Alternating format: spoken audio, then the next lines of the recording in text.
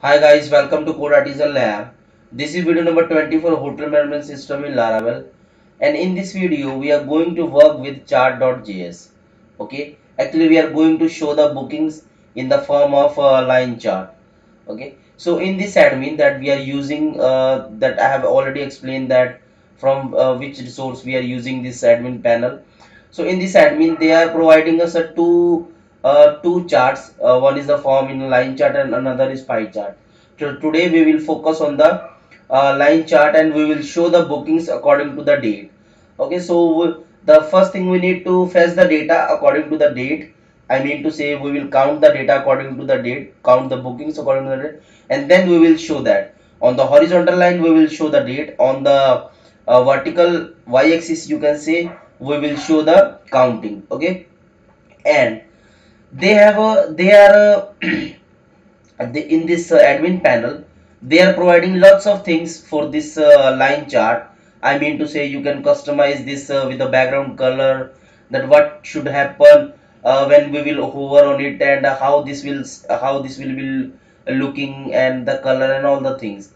Okay, so currently we will mainly focus on the data, so we need to change two things. The first is label, that is our x-axis, and the another is data, that is our y-axis. Okay, so we will focus on the two things. Okay, sorry for the mobile ringtone. Okay, so let's collect the data first, and then we will implement this in this chart.js. This is already implemented, we need to pass the data in this. And if you want to explore more chart.js, then here is the website chartjs.org. You can explore more because they are providing lots of things in this library. Okay, so let's start with the collecting the data. So the first thing, so in the dashboard we need the data. So we are loading this dashboard directly via the view from the route. So we will change this. So what I will do here, I will just copy one of the admin controller thing, and we will change this with the dashboard. Okay, and in the admin controller we will create the dashboard panel. So I will say dashboard. Okay, and here we will load the view admin dashboard. So this will be dashboard, and in this we need to pass the data. Okay, so let's collect the data first. So how we can collect this, how we can do that? So let's do this. So I will say bookings equal to, we need to import the booking model. So here we will import this booking model. So let's import this. So this is booking. Okay, and let's now go to booking here, and let's select. First of all we need to count the data. So what I will do, count, this will be in comma. So count id, okay, as total bookings, comma, check-in date. So this is the field name. I hope you remember this. If you go to this database, and then here you can see that I have created bookings. So two bookings are for the 13 of the September, and the another is for 14. Okay, so where it is, let's go for the bookings. Here you can see that 2 of 13 and 14. Okay, we will count this as a group. First of all we will group that. First of all we will count that, and then we will group that. Okay, so this is select raw, count as this, and now what we will do, group by, and then we will get. So we need to define the group by column.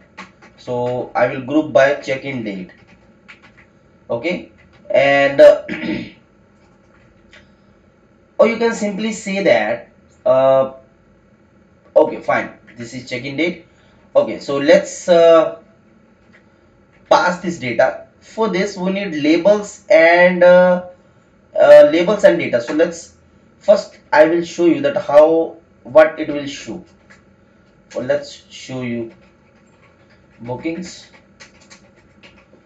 and bookings, and let me show you here. Okay, so this will be bookings. Oh my god, sorry. So bookings, yeah, okay, let's go here, refresh this page. So here you can see that total bookings 2, check-in date this, total bookings 1, check-in date this. What we need, we can't pass this data as it is in our JavaScript. What we need to do, I will run the loop here for dollar bookings as dollar booking, and in this, first of all, I will create two array. First is for labels and another is for data. Okay, and we will pass this as it is in our array. Okay, and let's pass this, and we will also add this data in this array. I hope you are understanding all the things.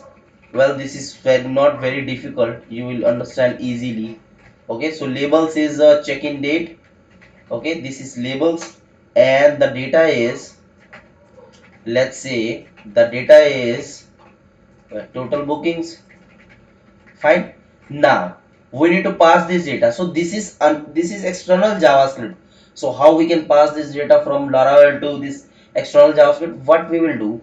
So where we are loading this chart.js, just before this loading the library, this loading this JS, what we will do? Here we will create the script, another script tag, and in this we will create two variables, labels equal to, and here we will pass JSON and code. We will encode this as JSON. Okay, and as keeping the strings, I mean to say double quotes, and here we will pass the dollar labels.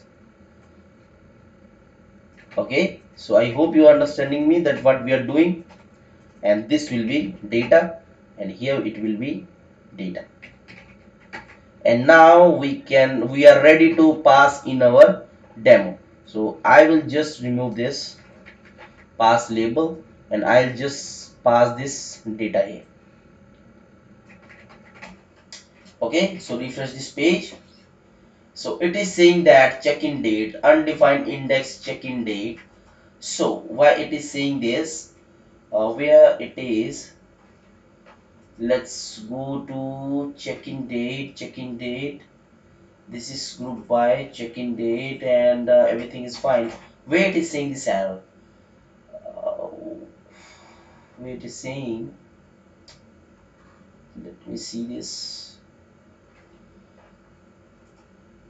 This is in, it should in the admin controller, or this will be booking, not bookings. You understand me that it is a row and this is the all array, so that it is saying error. Okay, so now here you can see that. So this is showing for the date 13 and this is showing for the date 14. Okay, now we will change just a few things, like it is saying that the earnings, we will see the bookings. Okay, so it will go here. So bookings overview, okay, fine. And we don't need this drop down. It is actually saying this kind of thing. We don't need this. If you need this, then you can keep it as it is, and you can perform the functionality. Okay, so we don't need this drop down. And in the chart.js we will, so here it is saying label earning, so we will say bookings and refresh this, and here you can see that this is 2, this is one thing. And one thing more, we are passing the dollar, but we don't need this dollar actually. Okay, we just need the number. So this is 2, 1 and 2. Okay, and this is saying bookings, so we don't need this actually, this thing, space. Okay, fine. So we have, in this small video, we have implemented this chart.js with the help within a line chart. Okay, in the next section we will implement the pie chart. Okay, I will show you that in this pie chart we will show the bookings according to the room type, that which room type has maximum bookings. Okay, so that we can get idea from this pie chart. Okay, so I hope uh, you will enjoy this video, and you will like this video. Please hit the subscribe button and hit the like, and please share this, and thank you so much for watching this video. Thank you so much.